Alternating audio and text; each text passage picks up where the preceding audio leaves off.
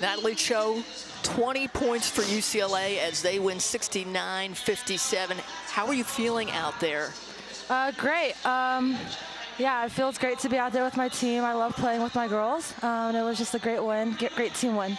Natalie, let's talk about you, because I thought you really, you wanted this one, and you know your team needed you. 8 of 10 shooting for 20 points.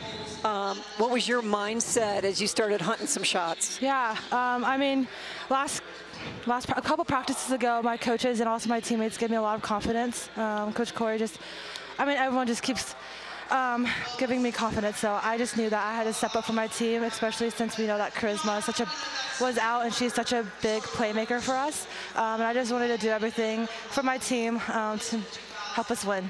I thought you did a great job. The 1-3 you made on the left side in front of the bench, you could see you actually just like clapping and saying, come on, you know, Penn, give me the ball. I know I'm open. You just seemed very aggressive, knowing when you wanted it and where you wanted it. Yeah, thank you. I knew I had to come out with a competitive and just competitive mindset. Yeah. Well, you were the competitor. We know your mom's a big influence for you. Absolutely. You know she's got to be very proud watching that game today. Congratulations, Natalie Chou, on the win. Thank y'all so much.